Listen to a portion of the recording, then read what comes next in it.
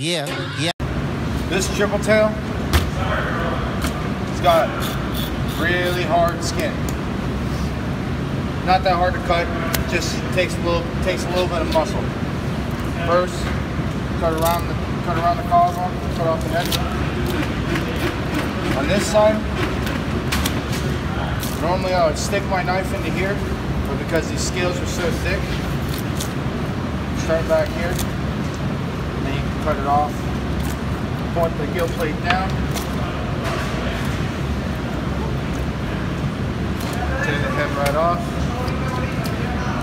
On mahi and grouper, I start from the middle, but this I start from the top, simply because of the scales.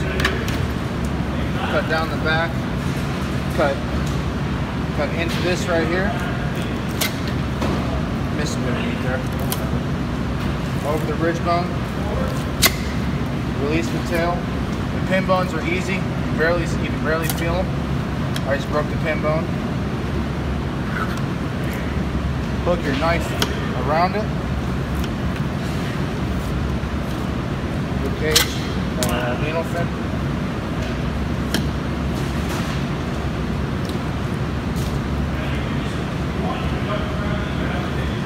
Decut it. Next side. Push the back of your knife into the bottom of the fish. One cut. Over the ridge bone again. Release the tail.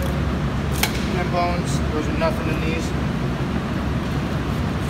Over that. There's the next one. Take a little bit of belly off. Decut it. Skin these, you gotta cut a little bit in front of the tail. Just keep your knife flat. Move the skin with the fish.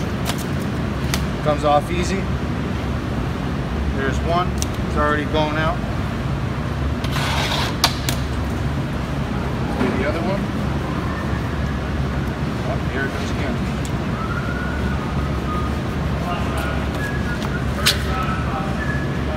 Going out. There's the second one. That's triple tail.